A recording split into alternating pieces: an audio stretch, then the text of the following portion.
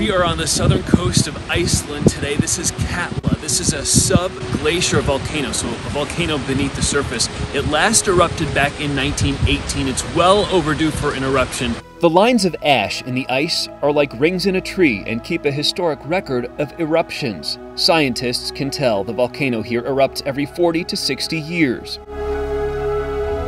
Katla is 2.5 hours from Reykjavik, and from the small southern coastal town of Vík, you can take a tour of this area in a souped-up jeep or van, and a guide from a site like Viator is recommended, even necessary.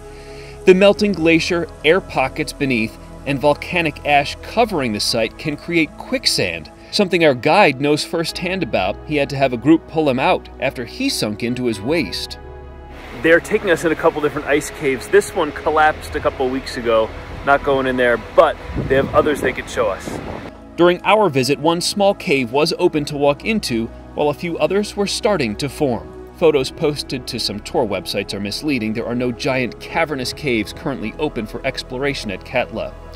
You will get striking, contrasting colors, the black ash against the green mountains and white snow and sky.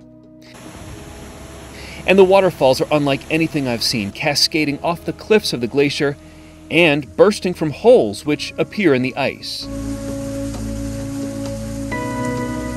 As recently as 25 years ago, this whole area was covered by the glacier's ice, the glacier that sits on top of Katla, the volcano.